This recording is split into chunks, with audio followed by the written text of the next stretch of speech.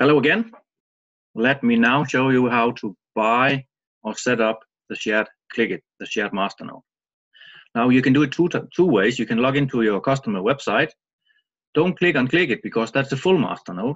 Go down here, click on shared Clickit. That will take you to the shared Clickit site.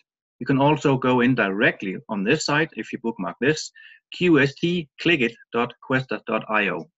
Then you log in with the same username and the same password as your customer site. And then you come into your Clickit system. Then you click on deploy shares. That means set up shares. That will tell you how many shares you bought. I bought 22 shares. That means I can set up 440 Quaestor coins. I do not need to set all of them up at the same time.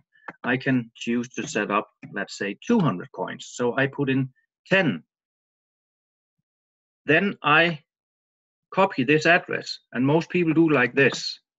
Don't do that. You might get this with you, and then it doesn't work. Double click on it, Control C, go into your wallet, go to outgoing, pay to, paste it in, check it this right address, of course, type in the number of coins you want to sell, and then the most important thing, untick this box. If you do not do that, then the server will only receive 199.6 and it will not recognize that. It has to be 200.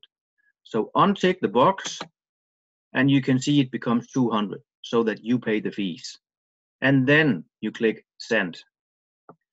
When you have done that, you go to overview.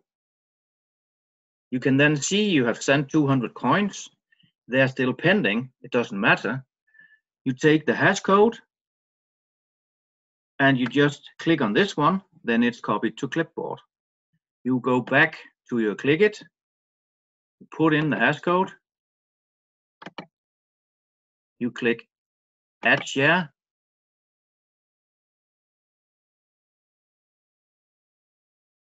and then you wait, and then you're actually done. That's all you need to do. They have now been created, or they have now been set up. That means they are now in the queue. So now it will accumulate on the server until it hits 2000, and then it will be created.